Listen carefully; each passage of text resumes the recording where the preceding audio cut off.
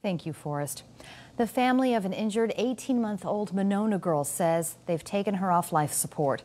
Police are still looking for the man they think caused the little girl's injuries. 21-year-old Troy Laufenberg is the boyfriend of the child's mother. He's facing child endangerment charges along with several drug charges, but they haven't yet found him. TV9's Katie Wiedemann has been following this story. And Katie, you talked to the little girl's family and they shared how she's doing. And that's not so good, Beth. We learned today that 18-month-old Maya Larson is at the University of Iowa hospitals and clinics with severe brain injuries. I talked to her aunt today, Lori McCracken, and she told me Maya can no longer see, feed herself, or even move.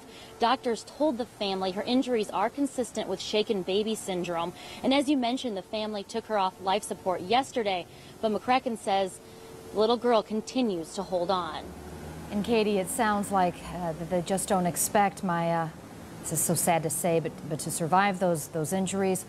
If she were to die, would the charges change against the mom's boyfriend, Troy Laufenberg?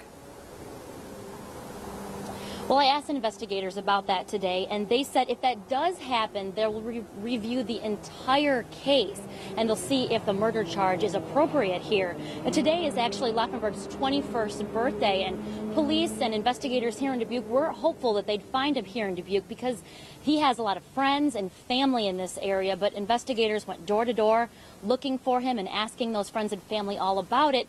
But they turned up nothing. But as for Maya's parents, both her mom and her dad, investigators say have been cooperative through this whole thing. All right. Katie Wiedemann reporting live for us tonight from Dubuque. Thank you.